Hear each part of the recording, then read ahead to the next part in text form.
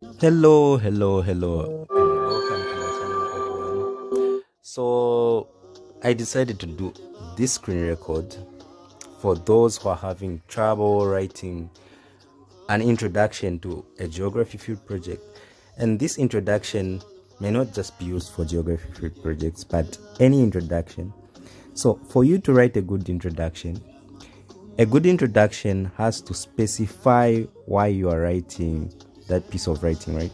It's like you're introducing your piece of writing to someone who is going to read it, or maybe in this case, if you're writing it for school purposes, it's for those who are going to read your work. So for a geography field project, for example, I wrote this introduction on population. So for your good introduction, first you have to start with definition of key terms.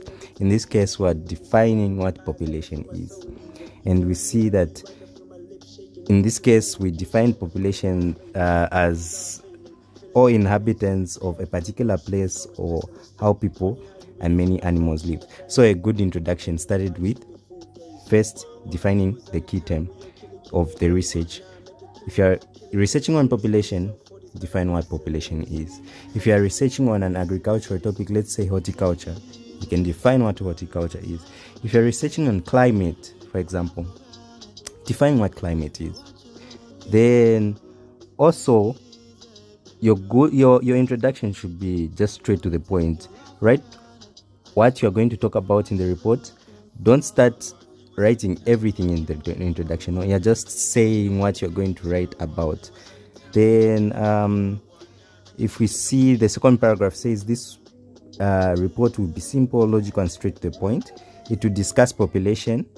You are saying what it will discuss, the benefits of population. So your writing is going to also say on the benefits of population, right? The disadvantages, and you are providing a solution in your report. And then